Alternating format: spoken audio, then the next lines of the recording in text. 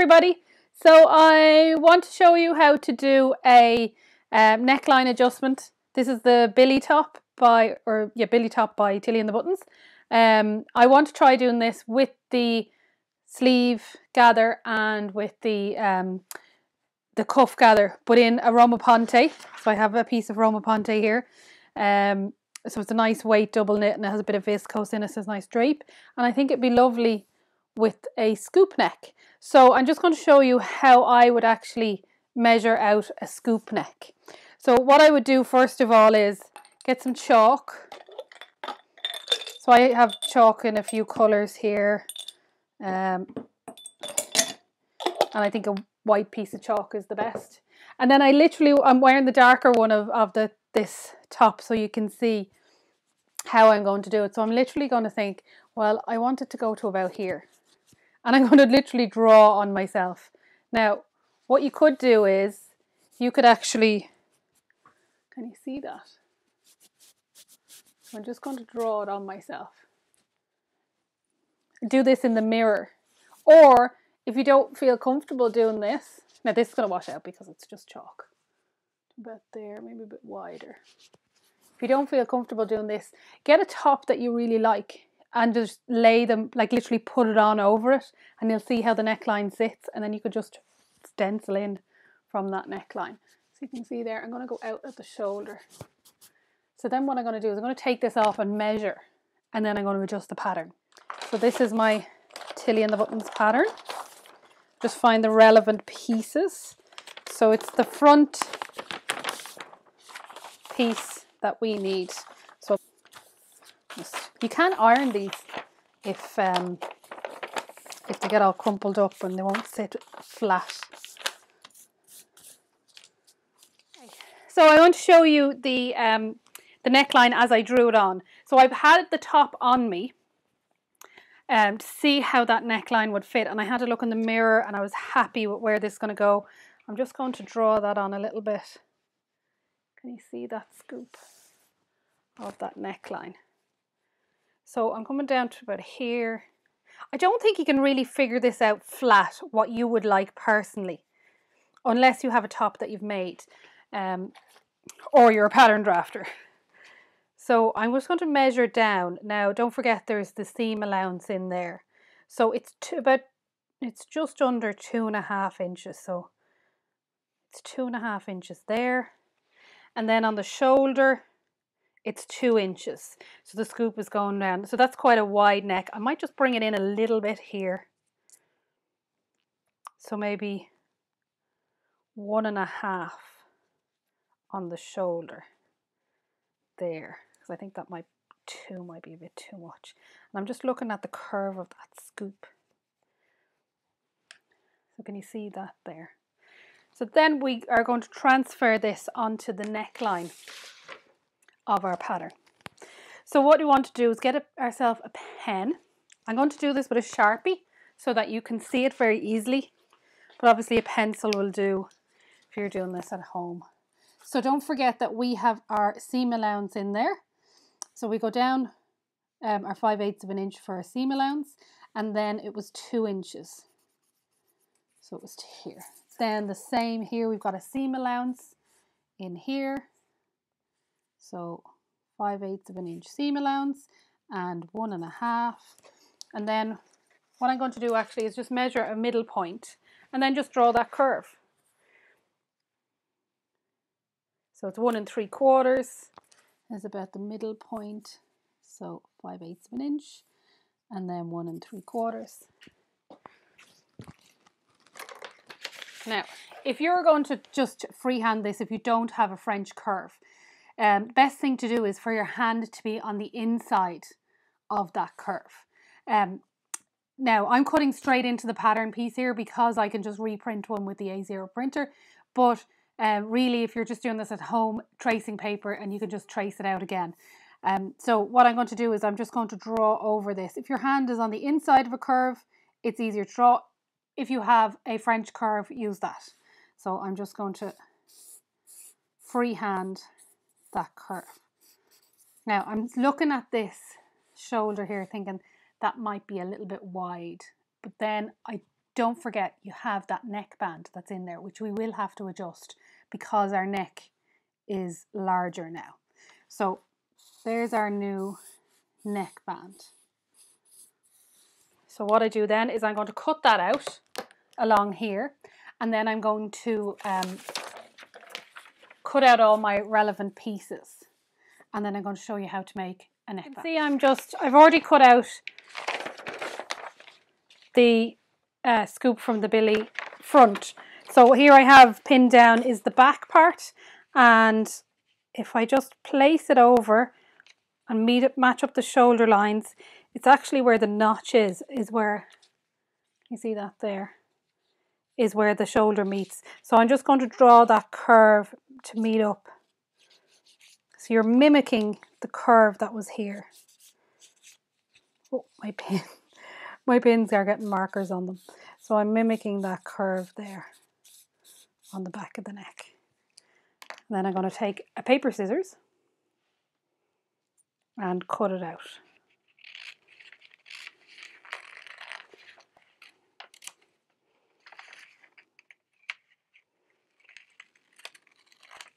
Now, it doesn't look like a paper scissors, it's an old dressmaking scissors, but it's not good enough anymore. So then I'm just going to cut that new neckline along here.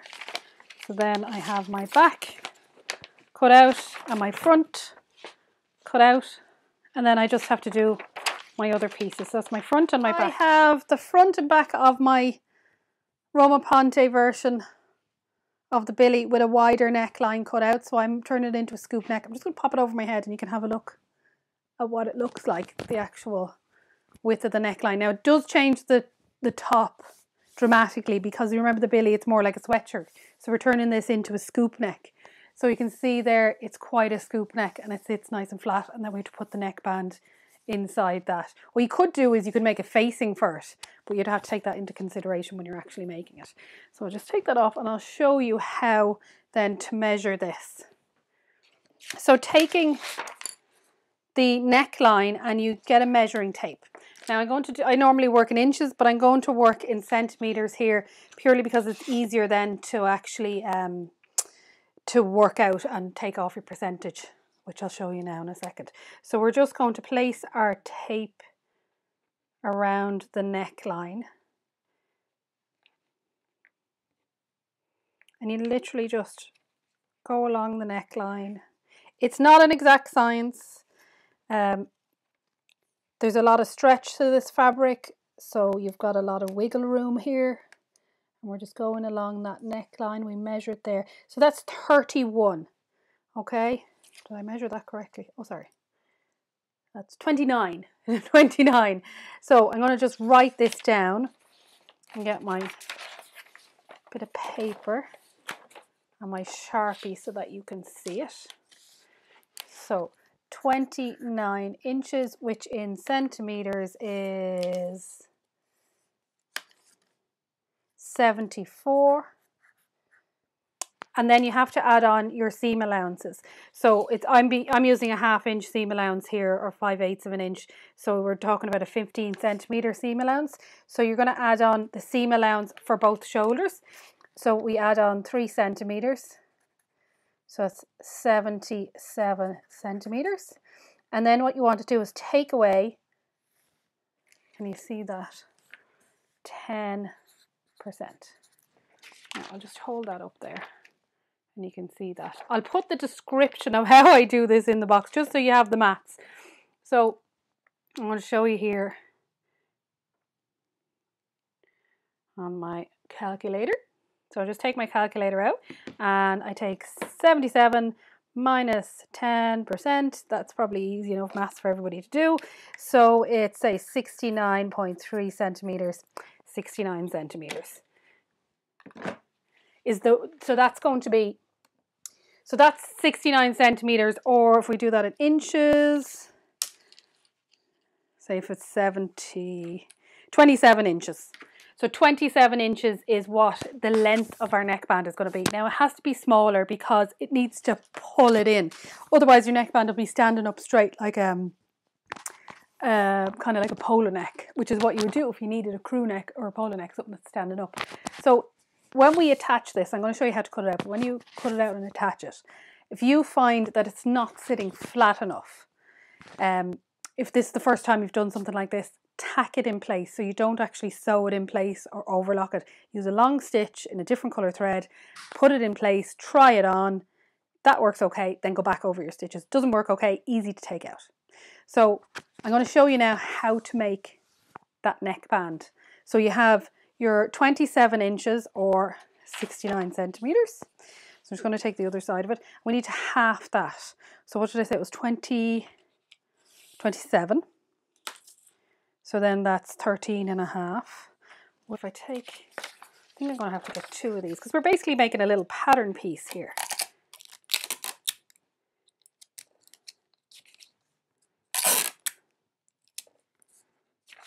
So we've got 10 and 3 and a half because 27, so 13 and a half.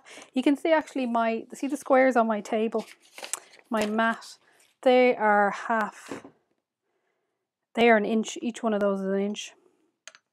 And I'm actually going to use the background here to be able to draw out a pattern piece. So that's a straight edge. So it's 1, 2, 3, 4, 5, 6, 7, 8, 9, 10, 11, 12, 13 and a half. Now, if we take our neckband, which is here on the Billie, it's our regular Billie neckband. It's a very small neckband on the Billie. And this is the width that we want it to be. I'm just going to, I'm using a Sharpie here so that you can see it. Normally I do this in pencil. And just draw those across. And then we cut that out.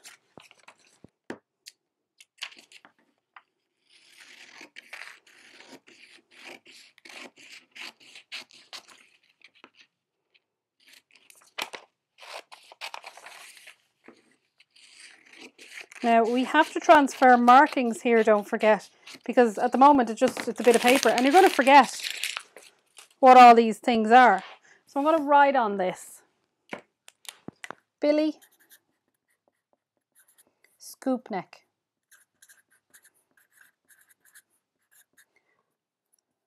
So it's neckband, cut 1 on fold. And we did have on our neckband a notch as well. We have a notch just there. And just like that, we have another pattern. Don't forget to put on your little arrows here so that you remember that is your neckband. Okay, so here is our neckband. So we cut it on the fold and then right sides together. I've just sewn those together. Then opening out that seam. Just going to pin that together there. And then on the opposite end, I'm going to place a pin. And then take those 2 pins there. So you've got 2 pins. Bring them together.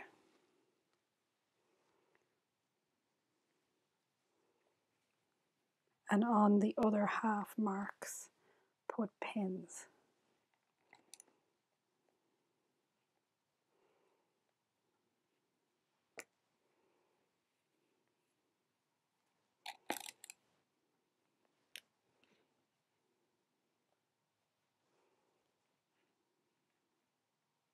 So basically then what we have is a neckband. Can you see those pins there?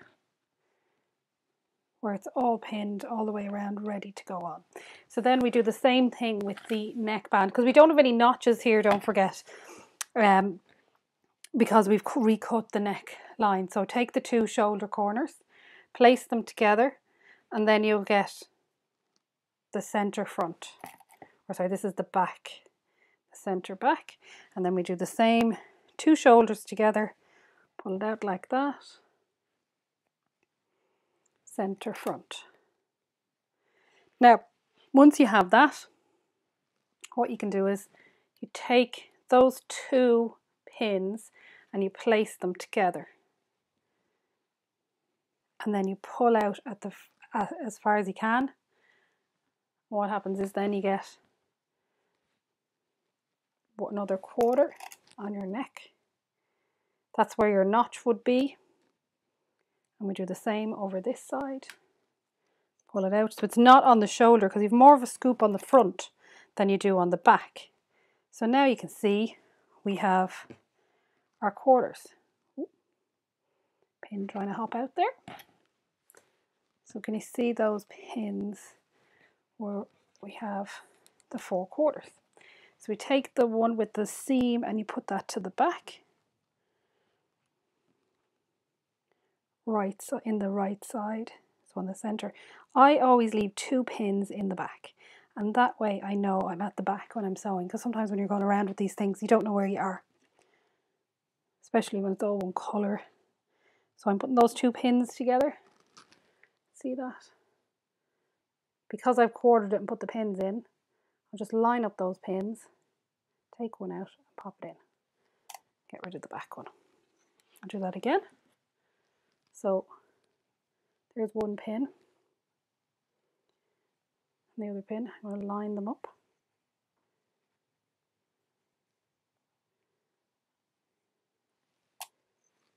And we'll work our way around.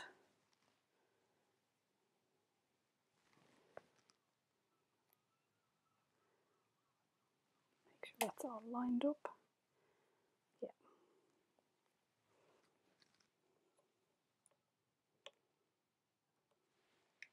Okay, so what we have here now, if I lie it down flat, you'll be able to see it. We have our neckband in, but it's not pinned, it's only pinned in 4 places, and what you really should have is quite a lot of pins going all the way around. So what I'm going to do is I'm going to just take the 2 of those pins and just stretch a little bit, and then just grab the center of that, make sure they're all your seams, all the edges are lined up. So you're just easing that neckband in, pulling it. This is where having long fingers comes in dead handy. So take between the 2, pull, and again on the last bit there. So now we've got our neckband,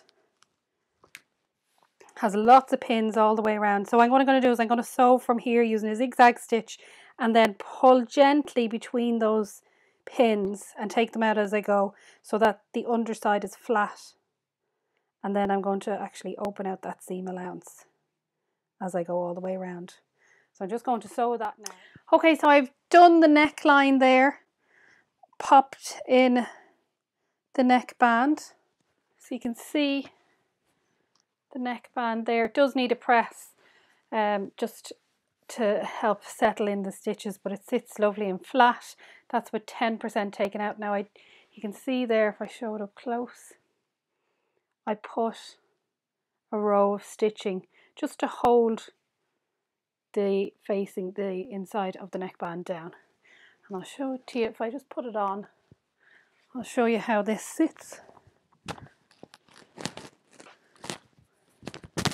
So it takes it in a little bit because of the neckband, but that's quite nice.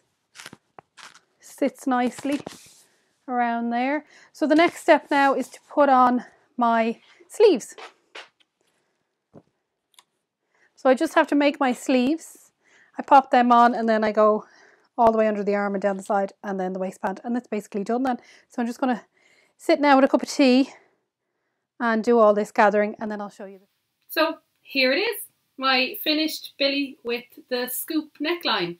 I just come over and show you the scoop neck there. It's lovely, sits lovely and flat. I did find though that I may have not taken out enough, because you can see how it's sticking up a little bit there. So usually it's between 10 and 20% that you take off the neckline, and I took 10%, just slightly over 10% for this neckline. But I think maybe we need to take a bit more. I would say it's probably about an inch, if I can pinch a little bit more out of there. So I'm going to go for about the 20% on this. It all depends on the amount of stretch in that neckband, how much it's going to pull in, and I obviously underestimated the stretch in this Roma Ponte. I'm really loving this. Really loving this. If I show you here, this is my adapted Billie scoop neck, and I want to make it slightly smaller. So originally I had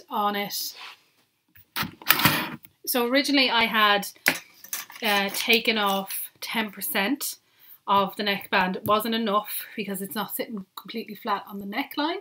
So if I take off 20%, that's my new calculations.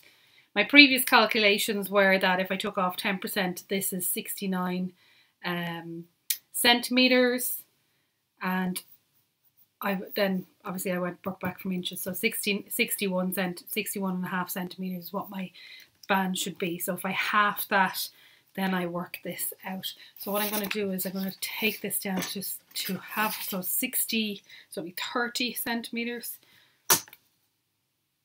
So get my pen. So it's actually 30 and 3/4, so it's about there. Taking it off this end so I don't have to. So I'm going to take it off this end here so I don't have to redraw any of this. Again, using my paper scissors, I'm going to cut that just there. Now I should have a little notch there too, so I'll just mark in my notch with a black pen. There we go, and that's going to be my new Billie neckband. So these things are a bit of trial and error, and you are hacking a pattern, you're not making it from scratch, and even people who do make them from scratch have to make adjustments.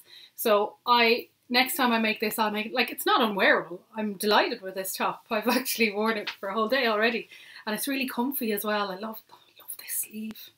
I'm convinced about these sleeves. Wasn't convinced at the start, but I'm absolutely delighted with it. So if you want to change your Billie neckline, I think it looks a little bit more dressy, a little bit less casual. You could even do it in a lighter jersey, just for a top rather than a heavy jersey like this, and you would get more drape on the sleeve. And I took off 2 inches. I think I mentioned that before. Took off 2 inches from the sleeve. If you take off less than you need, it would give you a bit more pooling here, so a bit more drape. It's absolutely gorgeous. So best of luck if you try this, and if you want to know any details about how I did this, just put them in below, and don't forget to subscribe so you can see my next tutorials. Thanks very much for watching. Bye bye.